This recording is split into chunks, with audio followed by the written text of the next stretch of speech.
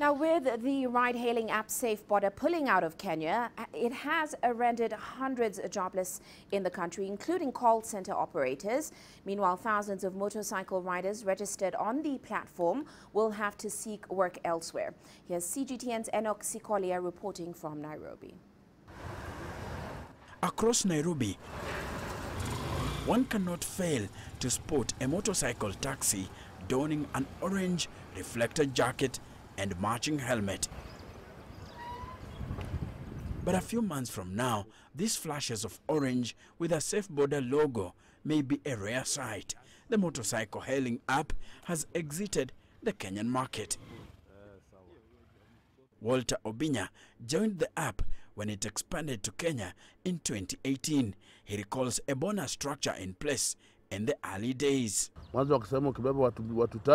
Whenever you rendered services to 3 people in a day, you would earn a bonus of $3.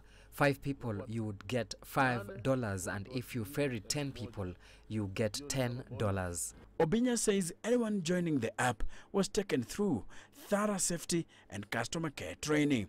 Riders were kitted out with reflector jackets and helmets for themselves and their customers.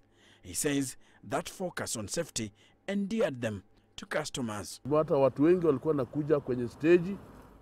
Many people would come to the stage looking for anyone with SafeBoda helmet. He or she would then make a request specifically targeted at you. SafeBoda said the decision to exit Kenya was due to the effect of the coronavirus pandemic, but riders from Kenya dispute that reason. Many say the app was struggling even before the pandemic struck, facing off with competitors like Uber and Bolt.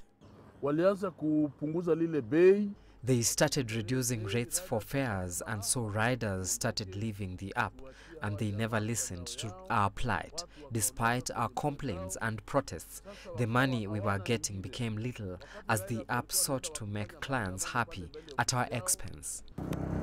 In recent years, bodabodas have become a popular mode of transport in Kenya. At the same time, it has provided employment opportunities for young Kenyans, and the hole left behind by SafeBoda in the industry will hopefully be quickly filled. Enock Sikolia, CGTN, Nairobi, Kenya.